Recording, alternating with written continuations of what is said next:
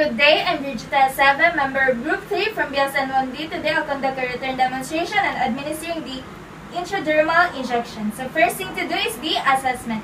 In assessment, we assess the appearance of the injection site, the specific drug action and the expected response, the client's knowledge of drug action and response, and also check the agency protocol about sites to use for skin tests. So next is assemble all the equipment and supplies needed for this procedure. So I have here the medication administration record or the computer printout, the vial of correct medication, the sterile syringe calibrated into hundreds of milliliter and the gauge needle,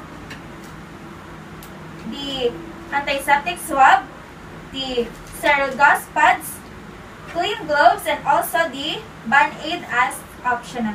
So after assembling the equipment, we come now to the checking of the medication administration record. To check the more, we check the label of the medication or the vial carefully against the more to make sure that the correct medication is being prepared. Follow the 3 checks for administering medications. Read the label of the medication when it is taken from the medication cart, before withdrawing the medication, and after withdrawing the medication. So next is organize all the equipment and supplies. So after doing it, I'll now perform hand hygiene and observe other infection control procedures.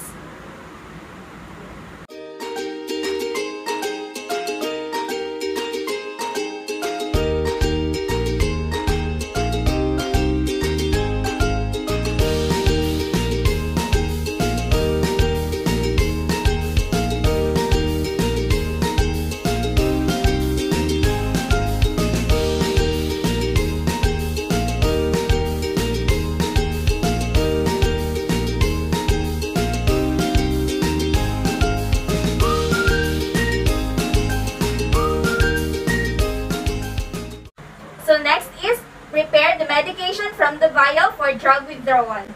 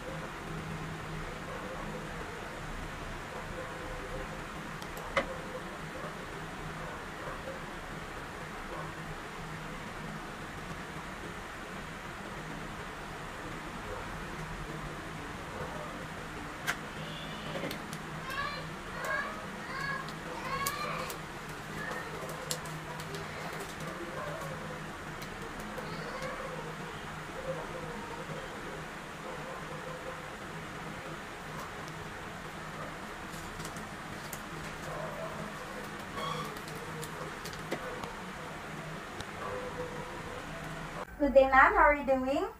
I'm doing good.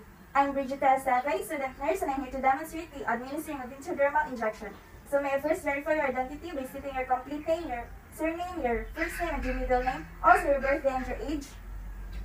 I'm Christina Esteve. My birthday is July 25, 2004. I'm 17 years old. Okay, may I see your wristband, ma'am? Okay, thank you. It seems that you're the patient. So this procedure could take 3 to 5 minutes of your time. So intradermal injection is an injection of a tiny amount of fluid into the top layer of the skin. It's usually done to test for drug sensitivity before administering larger amounts by other methods. So, ma'am, Dr. Sandy has ordered a epinephrine skin test. So this epinephrine is a hormone and neurotransmitter used to treat allergic reactions, restore cardiac rhythm, and control mucosal congestion, glaucoma, and asthma. Also, epinephrine injection is indicated in the emergency treatment of allergic reactions, including anaphylaxis to stinging insects like the bees, wasps, hornets, and yellow jackets. and the biting insects. So, do you have any allergies to medications? May I see your arm to inspect the site? Okay, thank you. So, I've already washed my hands, provide you a private room, which I closed the door and draw the curtains. I've also observed other infection control procedures. May we now proceed? Yes. So, good morning, ma'am. I'll now conduct the administering of intradermal injection. So, check again the label of the medication and then wear clean gloves.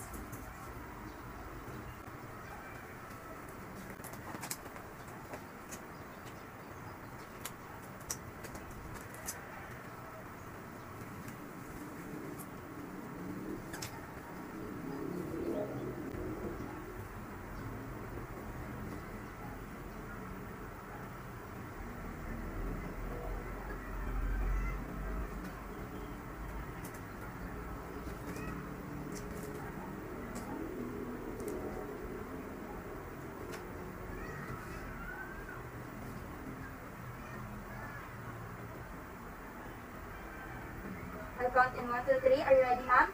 Yes.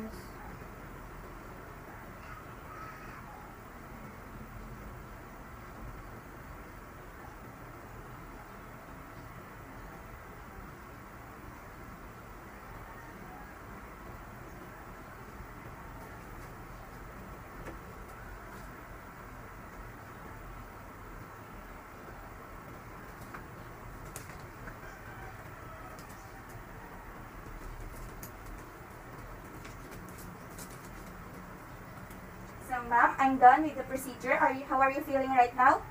I'm fine. Okay, so after this procedure, you might experience adverse or side effects, which includes headaches, dizziness, nausea, and other things. So, I'll now document all the relevant information, including the time of the administration, the drug name, the dose, the route, and the client's reactions. So, I also need to assess the effectiveness of the medication at the time it is expected to act. So, I'll now go record and report, wash my hands, and clean the supplies and equipment in order to lessen the contamination in this area. So, thank you for your cooperation, and you may now relax and rest